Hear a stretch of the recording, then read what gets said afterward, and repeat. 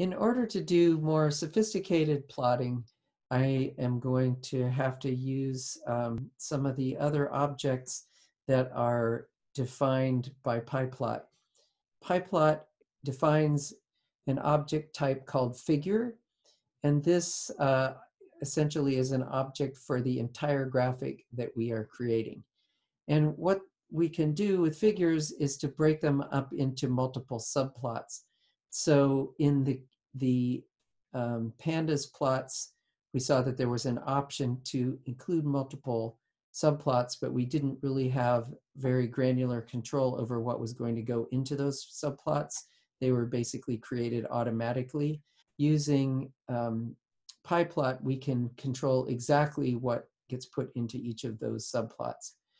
One of the things that is a little confusing if you start reading through the documentation is that the subplots are referred to as axes, and axes essentially mean subplots, and it does not mean the usual meaning that we have for axes, which is several axes of a plot. The reason why I mention this is that a lot of times the subplot objects which are created are given the name, some variation on the name AX.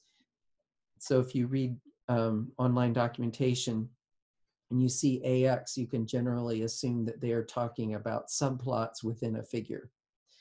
The subplots that we generate can be organized in rows and columns, and we can specify how many rows and columns of subplots that we want.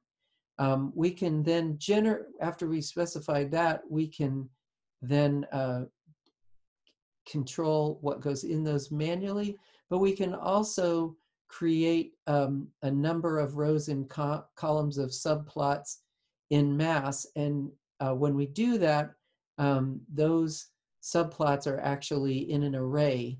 So we can loop through those arrays and handle them programmatically. So if you had, say, a figure that had 50 subplots, you could use code to control what goes into those 50 subplots instead of having to type 50 separate lines and describe what is going to happen over and over again.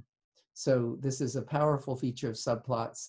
We won't be making a lot of use of it because it's a more advanced feature. So let's go back and take a look at what happens if we create figures and subplots. So I'm going to start by instantiating a figure object using this statement here. And then I will create two empty subplots so that you can see how the format of the add subplot method works. The first argument of the add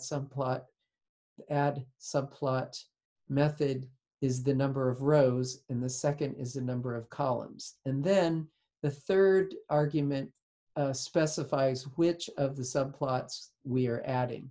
So in this case, we are instantiating a subplot called axes 1, which is going to be the first one in the series of subplots, and axes 2 is going to be the second one in the series of subplots.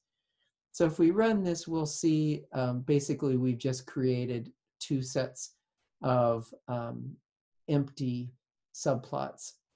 If I reverse the order of the first two arguments in the add subplot method, then I will get 2 rows and 1 column instead of 2 columns and 1 row.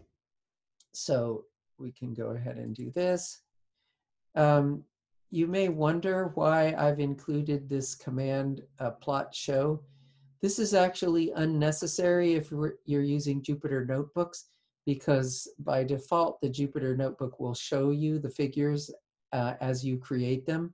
But if you're using a different environment, like running it from the command line, then the show method causes a window to pop up and show you the figure and its subplots and give you a chance to interact with it.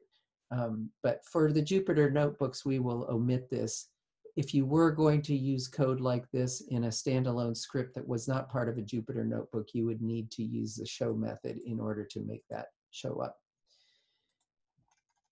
So now let's go ahead and populate some of these subplots with actual data. So the first part of the code is the same as what I had before. Now you may be wondering, why do I need to put this code in here again when I already ran it in this cell up here? And the answer is that when you're using plots in Jupyter notebooks, the plots get reset every time you switch cells. So you need to have the code relating to a particular plot or setting the characteristics of that plot within a single cell. That does not mean that all of the code you use to generate the plot has to be in that cell. So for example, creating the data frames and manipulating them into the, wrangling them into the form you want can be in other cells. But once you actually instantiate the figure and start creating subplots and putting content into them, that is the code that has to be in a single cell. So after I create my subplot called axes 1 and axes 2, now I can perform plot operations on them. So you'll see that the syntax of this plot method is basically the same thing that I used in the plot function before. I put the x variable, then a comma, then the y variable, and then I can control the color, the line style, and what kind of markers. Since I'm creating two different subplots here, it might be nice to use different colors. So for the subplot on axis 1, I'm going to use black, but for the other subplot, I'm going to use red, and I'll also use a different marker type. So if we run this code, we can see what the results look like. So here I can see I have cases and deaths, and it has provided different scales for the y-axes based on the maximum values in the two subplots, but it has by default used the same x-axis for both of them. It's not really dealing with these as date objects. It's simply putting them in as ordered strings, but for this application, that is probably fine.